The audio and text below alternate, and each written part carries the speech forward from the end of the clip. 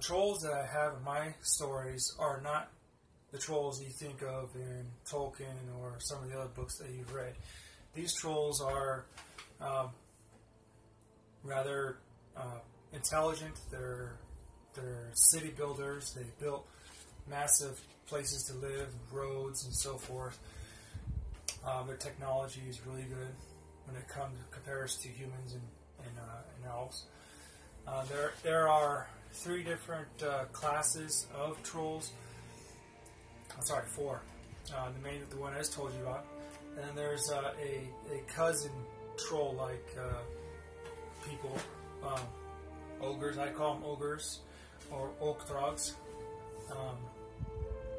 And then there's the mountain trolls, and I have coastal trolls. The oaktrogs are type that like to live in hovels in the ground. They're rather large. They're a little bit larger than a human. The males usually have like a pot belly of a sort.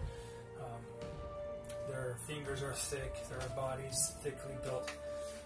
They generally like to farm wheat. They farm and they produce pigs and cows. They're more of a agricultural type people. When it comes to war, they're not really warlike. They're the ones that would do the work for you, they work the fields and so forth. So if you are a merchant in my world and you needed a lot of work done, you would hire an ogre, oaktrog, and they would do a lot of the work, or they'll manage the work for you. A lot of them are smart in the aspect of dealing with farmer and revenue and merchandising. They're really good at that. The mountain trolls they're a little more human size, average to be 6 foot tall, really tallest. But they're stocky, they're broad chested, rather strong. These guys are warlike. They generally fight with orcs. They like to fight with dwarves. Generally, they also like to fight with goblins. But their main rivalry is the dwarves, because they both like to mine the gold and the silver and the precious gems, and they like making tunnels in the mountains. That's their domain. That's where they like to live. Now the coastal trolls, I call them coastal trogs. They generally would build large ships and naval areas. They're really big on fishing.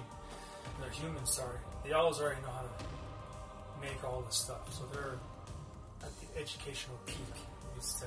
The humans, if they wanted to have a large, massive ship, a fleet maybe, they would hire a crew of trogs, coastal trogs, and build them a bunch of ships.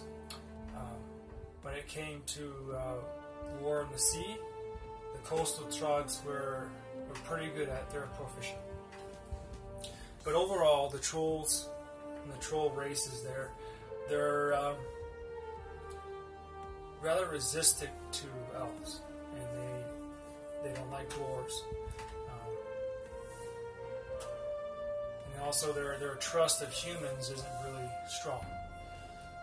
So that's a quick little overview of my trolls. If you like, press the like button, subscribe, whatever site's on, and then also post a comment. If you have any suggestions or questions, feel free to ask me. There'll be links to my social media sites in the description, and read off.